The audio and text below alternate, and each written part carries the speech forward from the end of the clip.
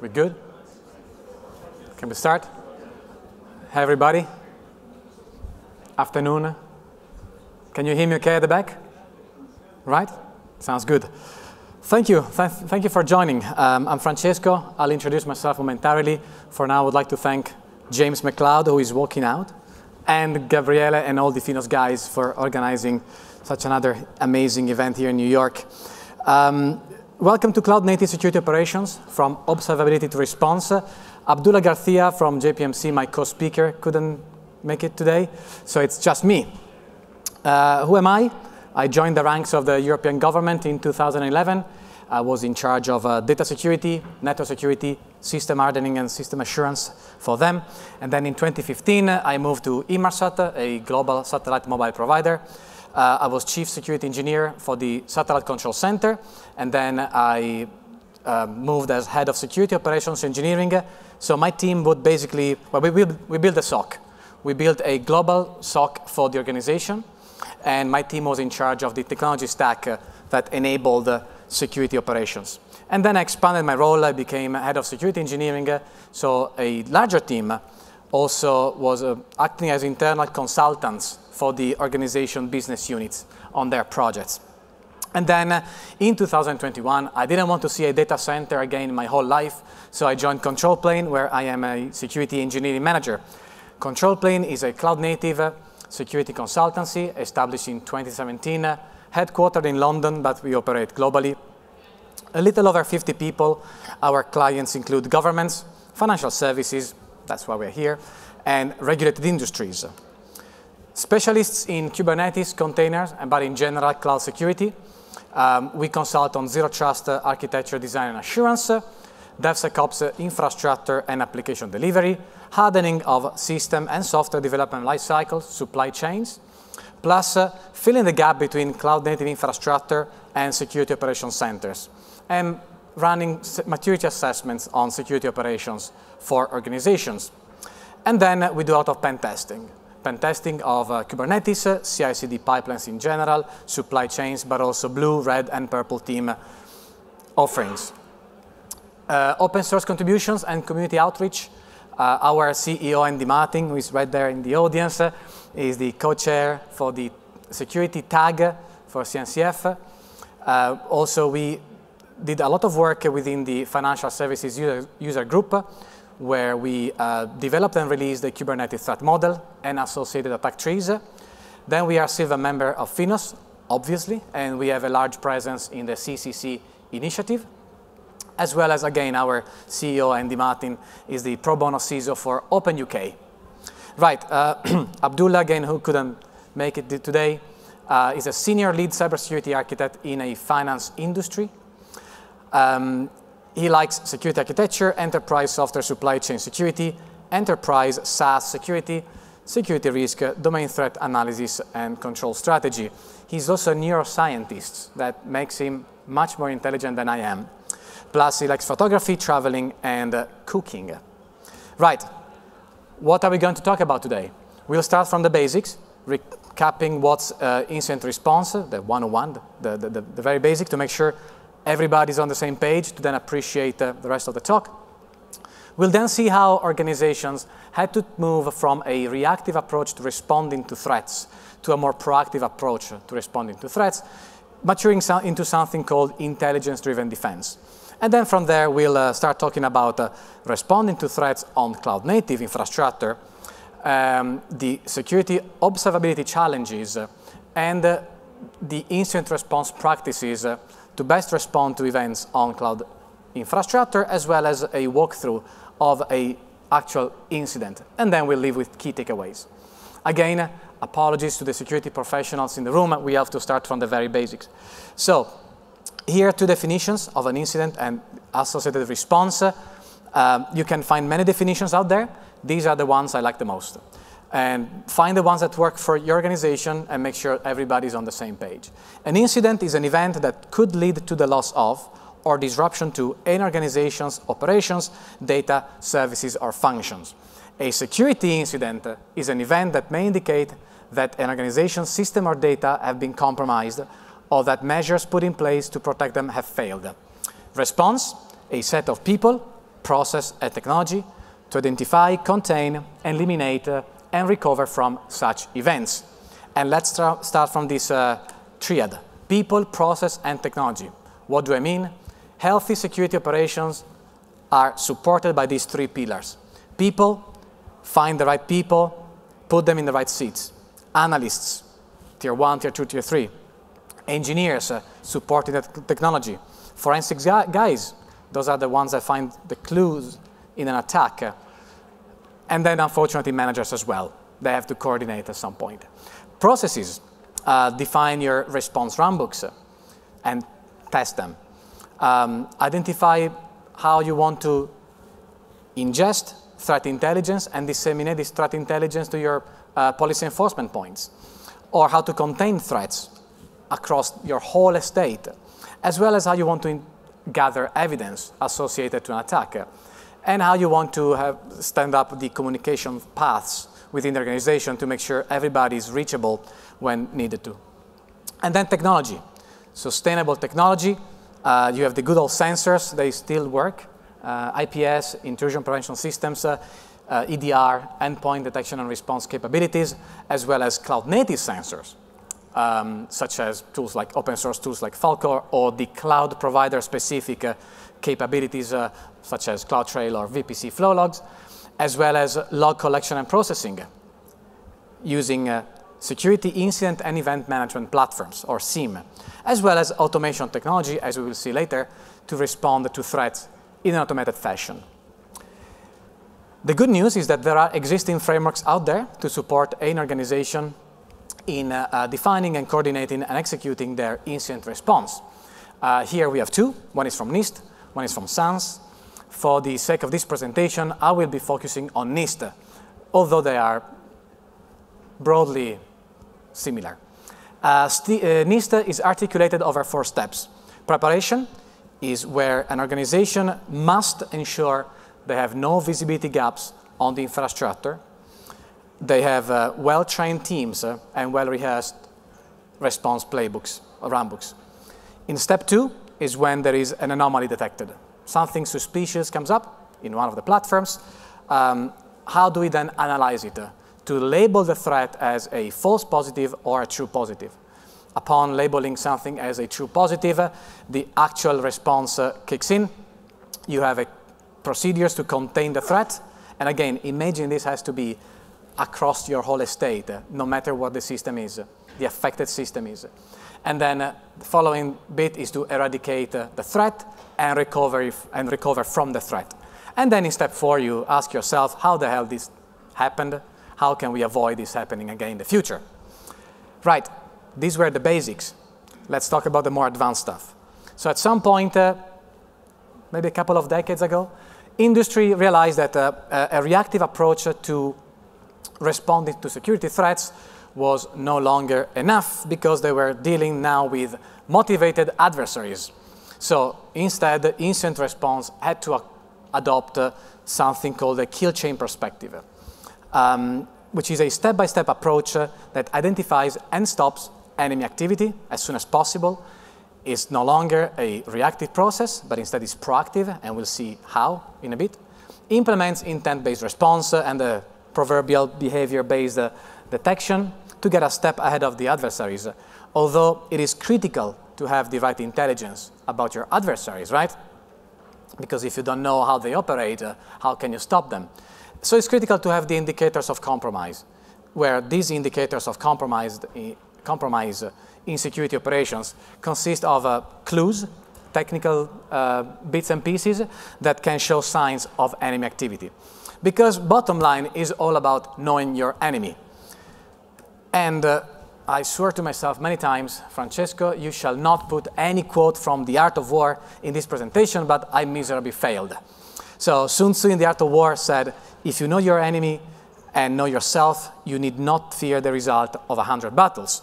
But equally, one of the greatest bands in the world said the same. Know your enemy. So, they must be right. Because it is indeed about knowing your enemy. But how do you get to your enemy? They may operate in a number of ways.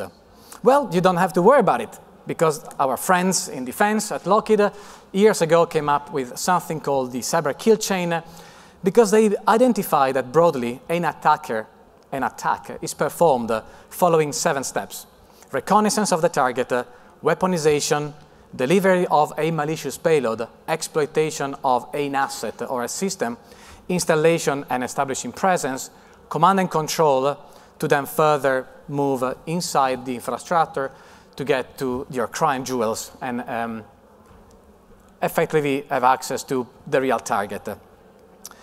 So now we know that these are the 7 steps, so we are gaining understanding that we can proactively kill this attack chain at some point, right? So if you install an antivirus, it's because you hope to block them at exploitation stage.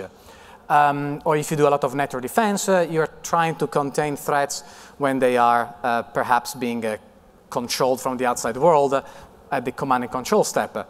The tricky bit is that these bad guys, they have thousands of ways to perform each step, each of the 7 steps. And again, how do you counterattack? How do you gain that knowledge of how they operate? Again, you don't have to, because our friends at Maitri put together something called the attack framework, a taxonomy of known tactics and techniques, again, how these bad guys can sneak into your organizations. So tactics are the adversary's tactical objective for performing an action. Techniques represent how an adversary achieves a tactical objective by performing an action. So now we know they follow a certain number of steps to breach your organization, and tactics and techniques are known, somewhat known. What's left? Well, you still have to do your homework and obtain intelligence.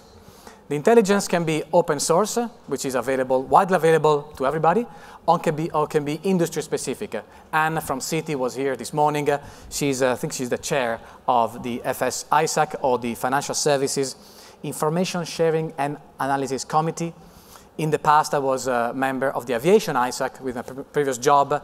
And these communities, they can provide really tailored intelligence for because they share your same threat landscape, right? Financial institutions. What are the threat actors? How they operate. Right, so we know that they operate in a certain way. Tactics and techniques are broadly familiar. We have intelligence. What's left? Well, we need to find a way to counterattack. We can't have people behind a keyboard typing commands as an attack goes on, because they're simply not fast enough. But again, we don't have to worry about it, because intelligence-driven defense is supported by something called SOAR, or Security Orchestration, Automation, and Response, which is a technology stack. There are proprietary out there. There are some open source out there. You can build your own. And it's a tech stack that enables your organization to collect data about security threats, that proverbial intelligence, and respond to security events with little or no human assistance. Effectively, what you do is you take your incident response runbooks and you code them in a number of steps that a machine performs for you. Obviously, this machine needs access to your infrastructure, so least privilege and RBAC, all that good stuff still applies. But this technology stack can literally, as we will see later, stop an attack before they cause too much damage. And SOAR focuses on 3 domains: threat and vulnerability management, security incident response, and security operations automations. But the 2 cornerstones are simply preparation and automation. Preparation, if you have blind spots and visibility gaps on your estate, you simply can't detect threats. As well as if you receive millions of events per second and you don't fine-tune the analysis of these events coming from your estate, too much noise. You get the important stuff gets lost. As well as up-to-date incident response runbooks, well rehearsed as well as running tabletop exercises. For those of you who don't know, tabletop exercises are Dungeons and Dragons style threat scenarios walkthrough that you do with your incident responders as well as the key people in your business to test your readiness to respond to actual threats. And then if you're a fairly technical organization, you may want to choose to run also an adversary emulation exercise. We do that for customers. So we impersonate a threat, a threat actor from the organizational threat landscape. We literally mimic what they would do, and we see if the Security Operations Center can detect the activity. Automation, an appropriate tech stack, sustainable technology that your guys know about. A dedicated engineering function. Don't try to give an analyst an engineering job and vice versa. Well-coded runbooks, incident response runbooks coded into the technology, as well as selective human interaction, because sometimes you need humans. Very well. So basics, then we move to something more advanced. Now let's talk about cloud-native incident response. And I would like to start from the challenges. In particular, cloud-native is quite new. It is quite new and complex. It's yet another stack on top of your infrastructure, right?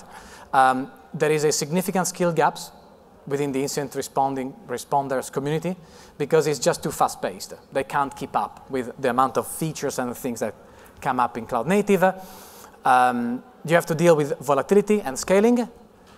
And also, it's very difficult to get observability right because, again, the skill gaps.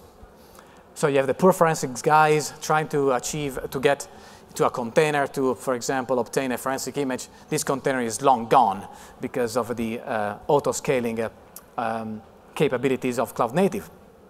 However, cloud-native, there are significant advantages as well.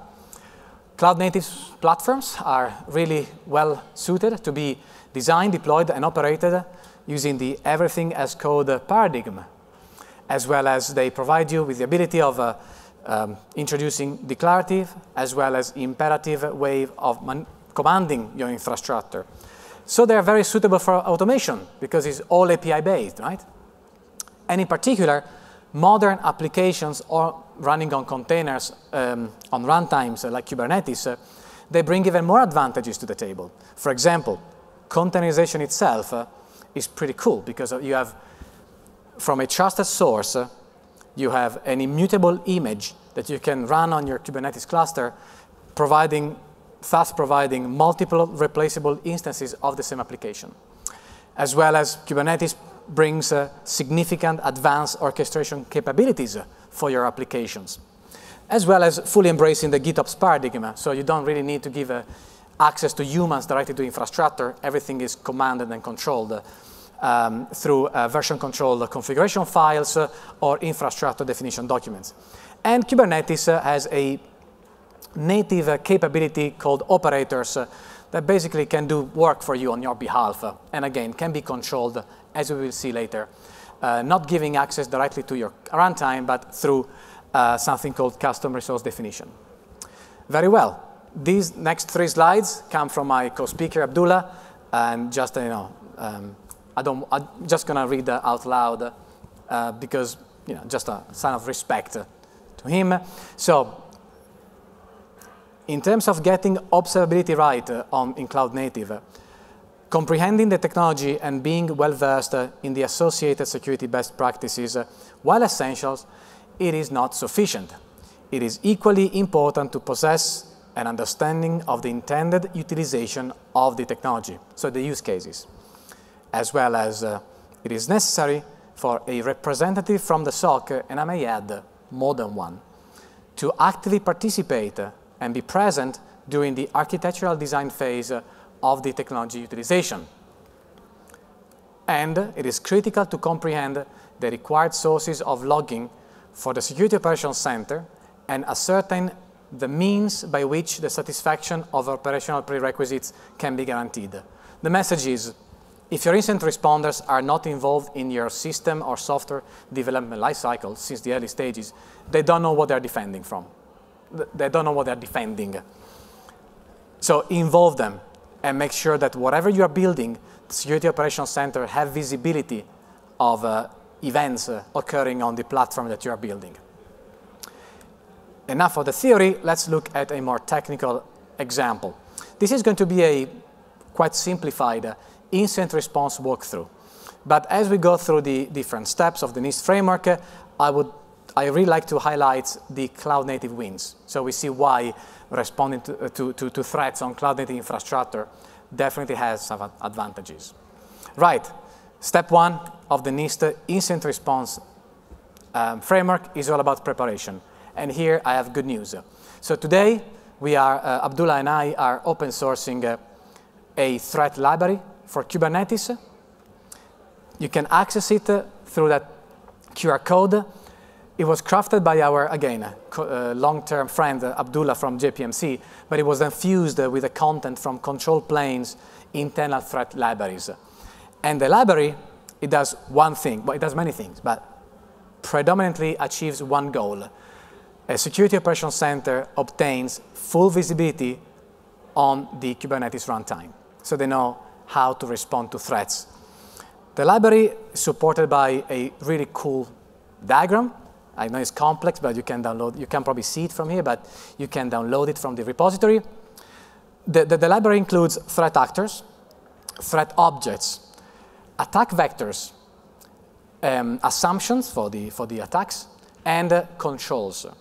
So for each of the key Kubernetes components, we list threats, and these threats are mapped back to the attack framework.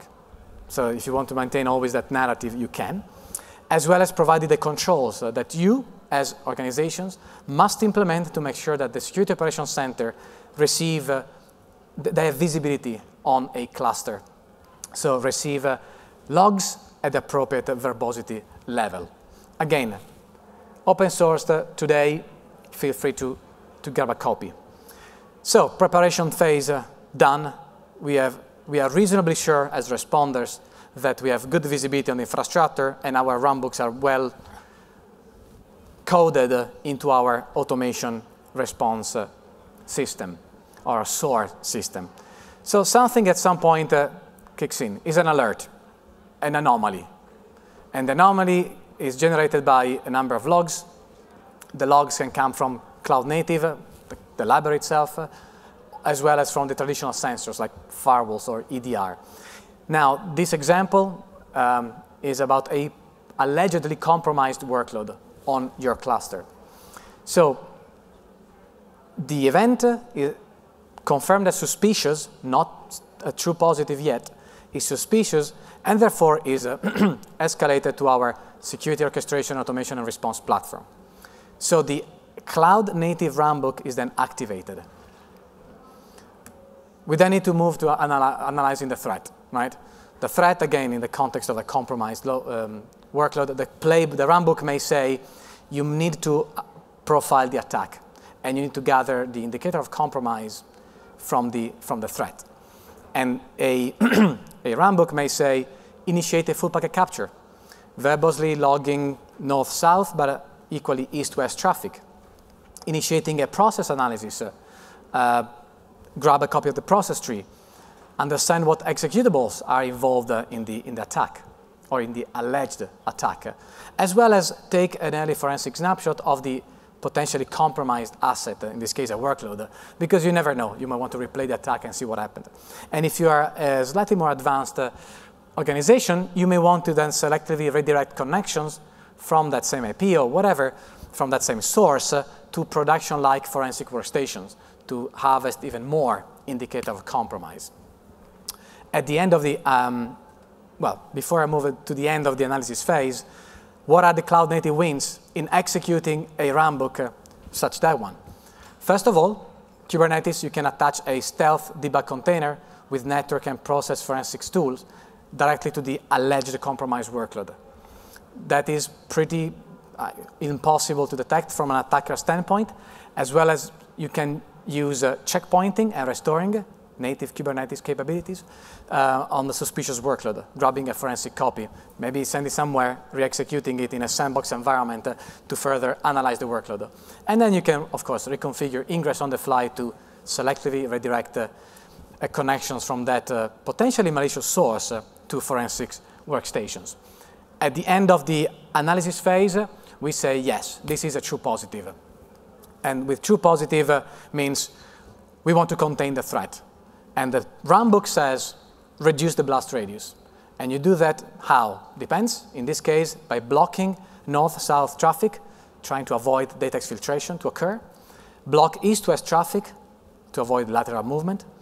But equally pushing all the indicator of compromises you gathered from the attack to all the policy enforcement points. Because at that point, if you do so, you have a high chance you kill the attack chain and you prevent further damage. And again, if you are an advanced, I don't like to say advanced, if you are a particularly security cautious organization, you may want to respond the entire application on a hardened runtime. This is pretty useful when sometimes you deal with 0 days. You have an understanding how the attack is being performed, but you don't have the full picture. So at the cost with a performance cost, performance impact, you may want to respond the entire application on hardened runtime. Again, that's what the runbook says. What are the cloud native wins using runtimes like Kubernetes? Well, in one single command, you freeze the orchestration for the whole deployment. As well as one command, you remove the compromised workload from the deployment. So you start isolating that compromised workload. And then you apply a default deny all network policy. So you block north-south and east-west communication from that compromised workload. And again, because you can run multiple runtimes on the same cluster nodes, you can move the entire application on a hardened runtime. Very well. Eradication. The runbook says for a compromised workload, we want to clean up. We want to remove the compromised entity from our deployment, from our cluster. As well as if you are a little paranoid and you perhaps deal with a 0 day and you suspect that there could be a compromise of the underlying infrastructure, aka the cluster nodes, you may want to rebuild the whole thing. Again, that's what the runbook says. How does it work in the cloud native? What are the wins? To remove the compromised workload is one command, and the pod is recycled, is gone.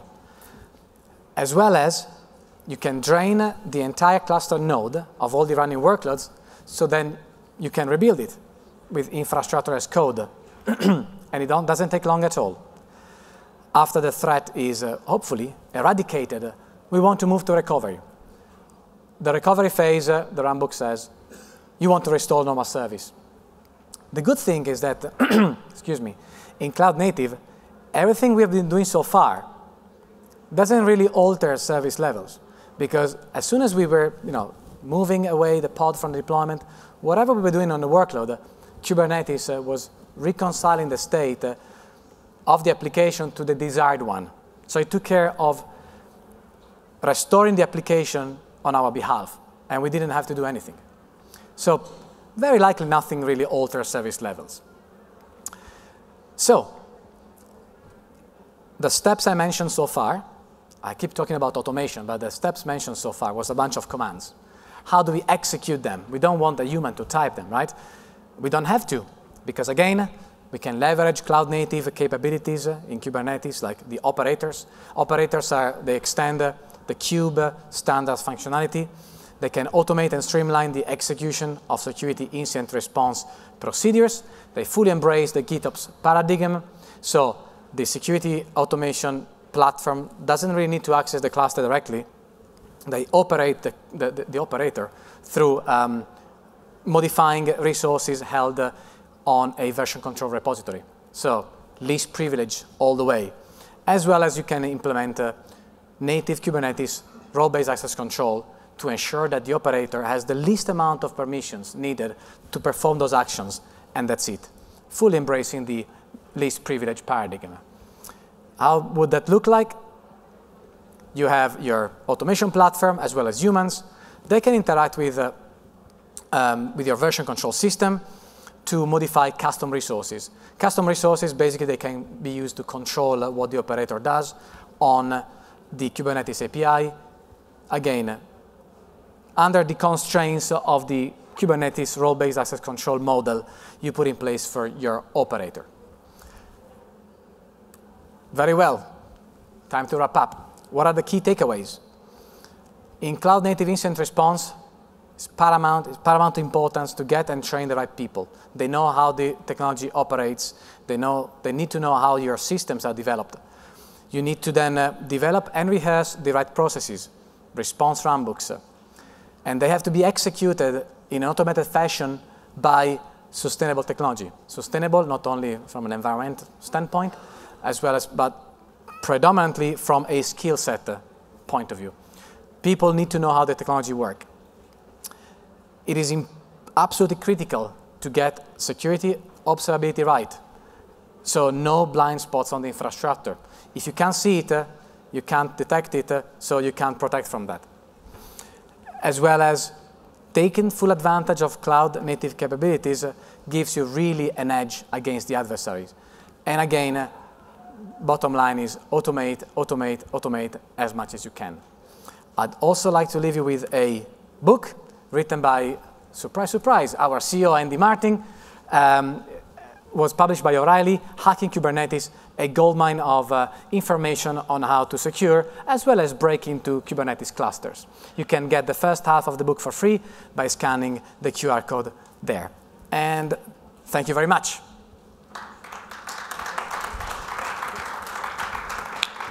Any questions? Either now or later, please. On that takeaway slide where you said about knowing everything that's happening in that space, is that like, would the policy be to pipe all your logs into a central place because sometimes containers will be destroyed and recreated, so that you can like reconstruct the stuff forensically? So those are like a central repository that you then use. Is that right? So fine-tuning the event collection is key. And you want to do that as close as possible to the source, so you don't saturate networks. And you want to preserve a copy of those logs somewhere.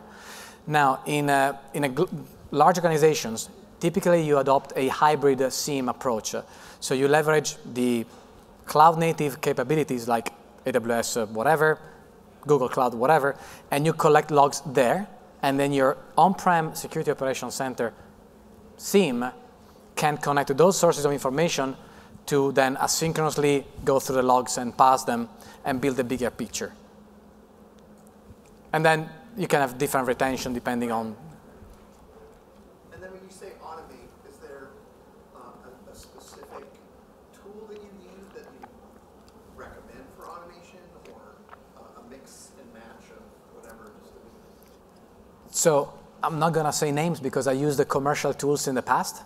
But as well as we help organizations building their open source based tool stack. And I'd love to tell you more maybe later if you want to stick around. Sure.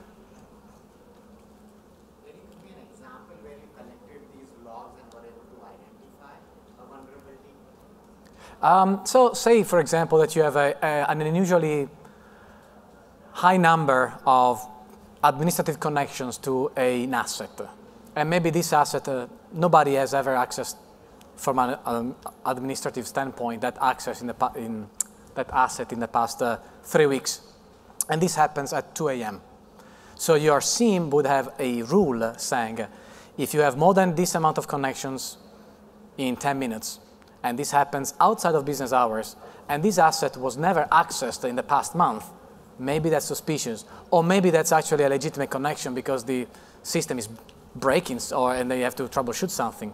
But those are the rules that you can set up. In cloud native is, especially if you download the library, the Kubernetes-4-SOC library, it's quite interesting to see the rules that you have to put in place to effectively monitor against threats on Kubernetes, because the intricacies of how Kubernetes work. Pleasure, thank you. Anything else? Right, thank you again.